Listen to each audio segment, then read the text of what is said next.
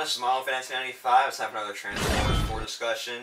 And got some pretty big news in this discussion, but I'm going to save that for the later part of the video.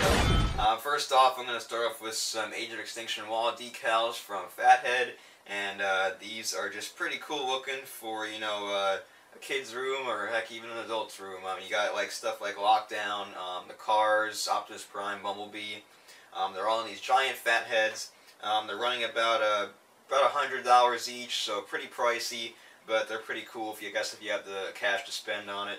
They are pretty cool looking, and we kind of get our first real look at Lockdown in something that's not his promotional art form. This is not the full-fledged CGI, but it is kind of like more of the promotional CGI. It's going a little bit more cartoony, but it is the closest we've gotten to him that's not, you know, from trailers or from the really drawn-out promotional art. So pretty cool looking. So like I said, these are about $100 each, so pretty pricey, and they are pretty cool looking though. Next we have Cybertron Monday, and Cybertron Monday is announced for Monday, May the 12th, and that is when the Age of Extinction toys will be available for purchase online, and in stores they will be available on May 17th. And heck, I'll just go ahead and talk about this now. Also on Cyber Monday will be a possible Transformers Age of Extinction theatrical trailer. Now this is because on Hasbro's website they have this advertisement for a new app for Age of Extinction, and you know, this app you can see like photos and videos, and it's kind of like a trivia game that you can play. And it says that people who have the app can have a sneak peek for the trailer on Monday. So not sure if that means that the people with the app get the sneak peek on Monday because it's not available on the app yet, or if we actually do get the trailer on Monday and the sneak peek comes out a little bit before that. So, but it looks like we are going to be getting either a trailer on Monday or at least a sneak peek of the trailer. So that is definitely good news. So Cyber Monday is going to be pretty big. Not Cyber Monday as in like the date that Monday after Black Friday, but this is Cybertron Monday. So I kind of get their pun there.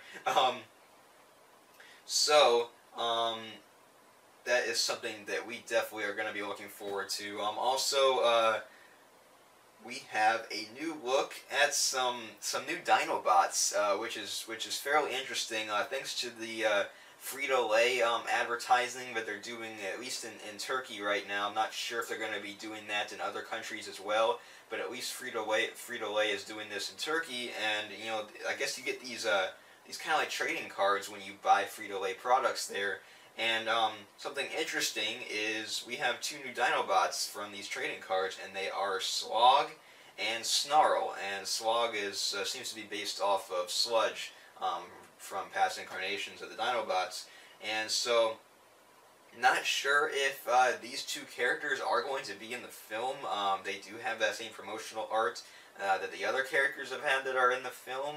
Not sure. Maybe this is just because they're going to be having toys and not going to be in the film itself, but they are really cool looking, and I would love for them to be in the movie. But I guess that would kind of be a Dinobot overload, considering that would be 7 Dinobots in this movie. But I do really like these, and I kind of wish, since they were based off of you know, the previous Dinobots, that, you know, kind of the core main 5 there, I kind of do wish they would appear in the film, but you know, only time will tell on that. But they are very cool looking, so if you're in Turkey, you know, get some Age of Extinction trading cards by buying Frito-Lay products. That's pretty awesome. And next, and yeah, we have a deluxe Bumblebee based off of the 2014 Camaro that has now been released by some photos from Hasbro. And here we have him in package, along with a previous incarnation of Bumblebee. And it's kind of cool. You got like the old Autobot logo next to the Transformers 4 Decepticon logo, because you know, it's kind of got the past and present thing going on. So this is, you get 2 toys with this, and you also get those throwing stars from Bumblebee, and you get a gun for the other Bumblebee. And so that, I mean, it looks like a pretty decent toy. You know, they had to completely restructure Bumblebee because you know, the 1967 version of Bumblebee in this film, they kind of took the same old toy mold that they've had from previous movies, and they kind of just shaped it to be like that. But this is a completely new design for a Bumblebee figure, and I have to say it does look pretty good considering, you know, Bumblebee does have so many non-car parts on his vehicle form, on his robot form. So that's pretty cool looking. And next we have a Oreos promotion that they're doing. I think I talked about this maybe an episode or two ago. But Oreos have been spotted with Age of Extinction, Optimus Prime, and Bumblebee on them. And on the packaging, you see them, and then you also see that you can win tickets to Hollywood, California, and I'm guessing that's to see go on Transformers: The Ride. And you also can win tickets to actually see Transformers: Age of Extinction. And you go on their website. I'll try and remember to leave a link in the description, but that does not open until May 15th. So I'm not sure if these Oreos just kind of got leaked out into the stores early, or they just are not starting the promotion yet. But that contest opens May 15th, so you can win some Age of Extinction tickets, or you can win a trip to California, which is pretty cool.